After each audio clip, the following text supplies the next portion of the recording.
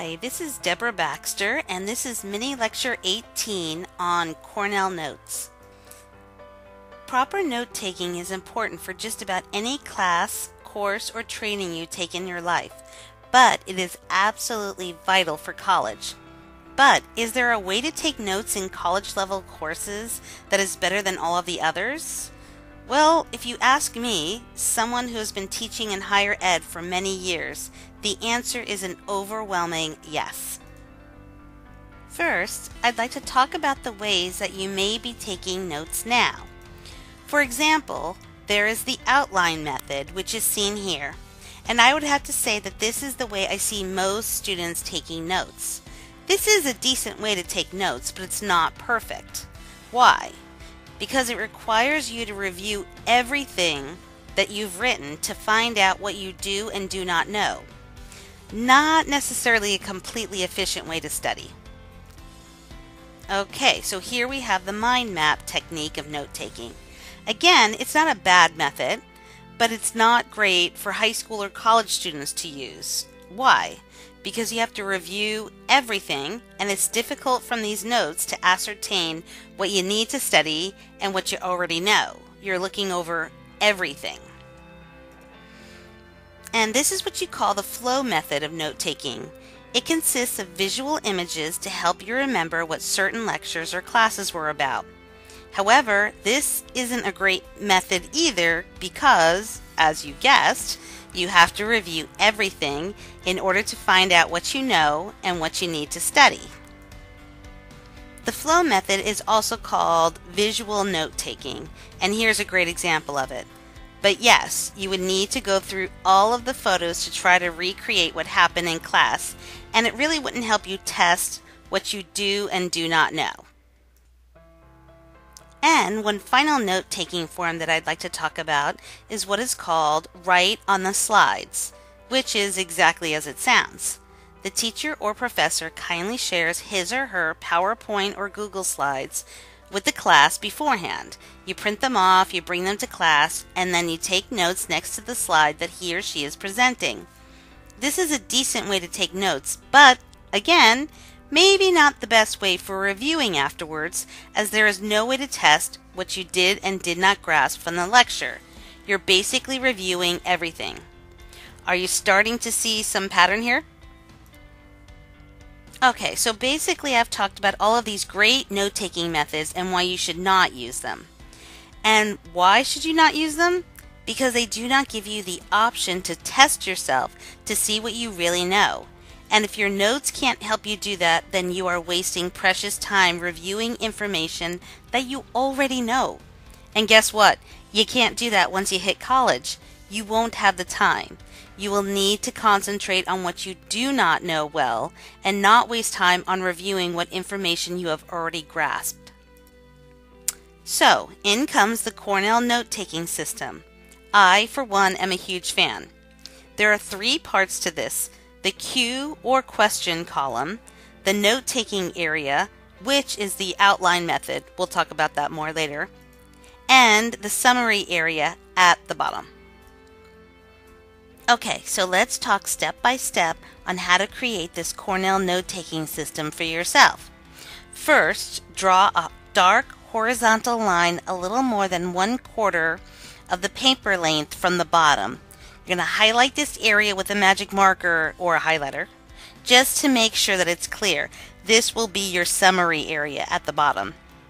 Then you will draw a dark vertical line about 2 inches from the left side of the paper from the top to the horizontal line, which will be on the left side your question and cue area, on your right side your note-taking area.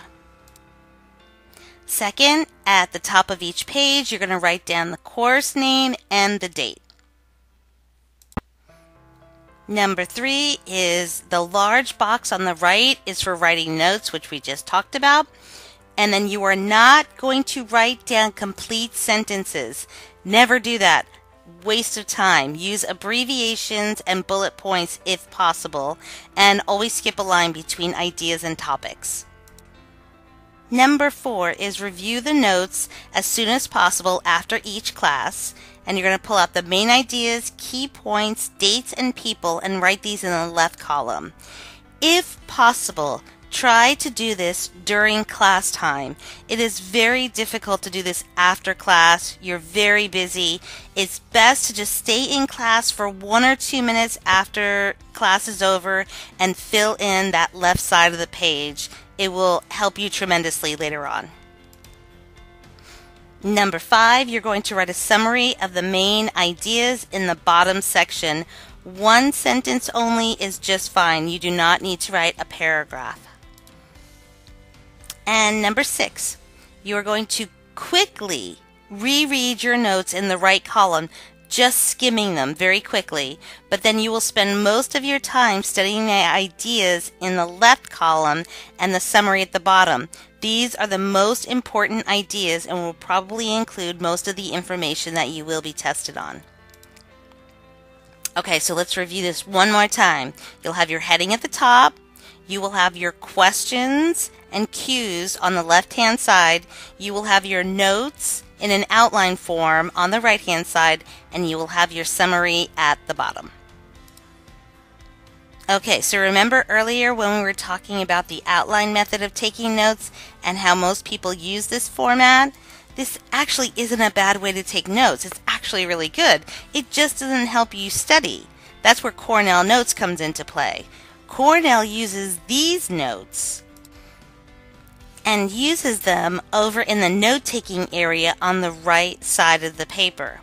So with Cornell Notes, you have the best of both worlds. You have the outline that you have become so used to using, and you have a way to review to really get to know the information and to study and test yourself.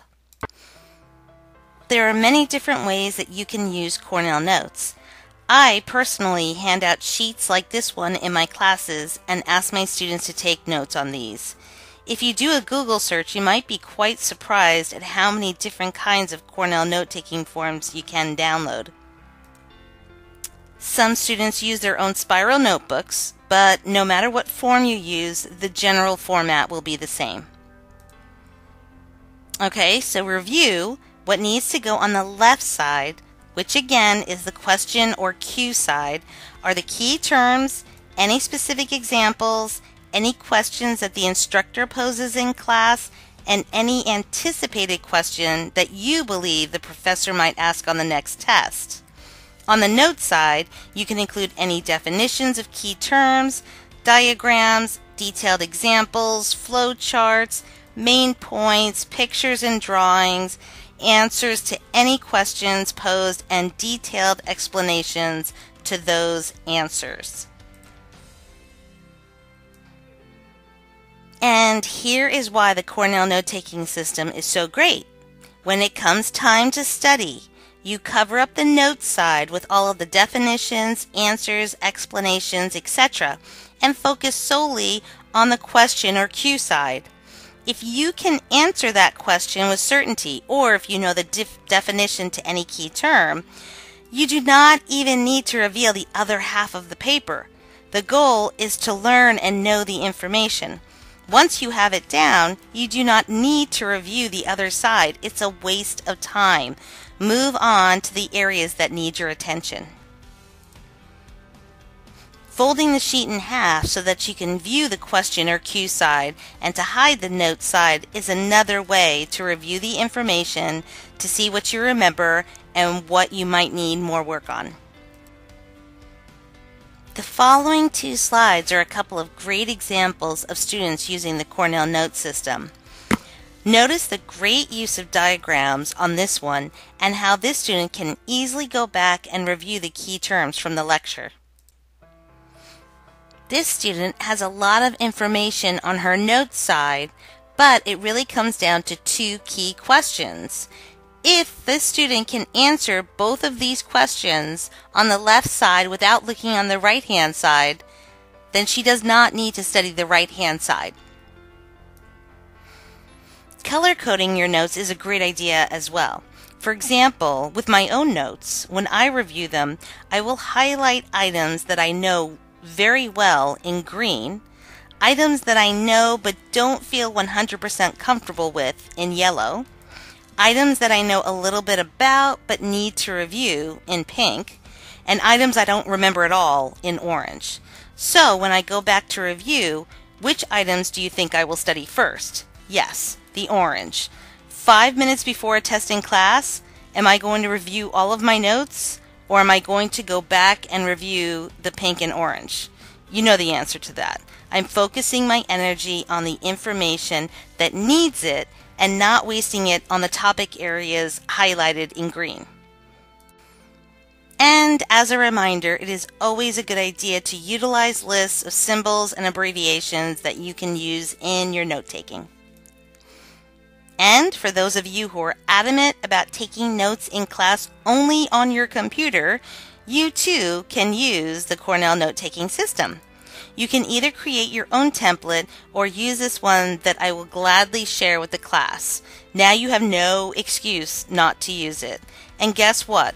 In my over 25 years of teaching, I have never had one student that I know of that went back to their old way of taking notes after using the Cornell note-taking method.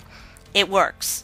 And the best part is you will drastically reduce your study time by not studying things you already know. It sounds so simple, right?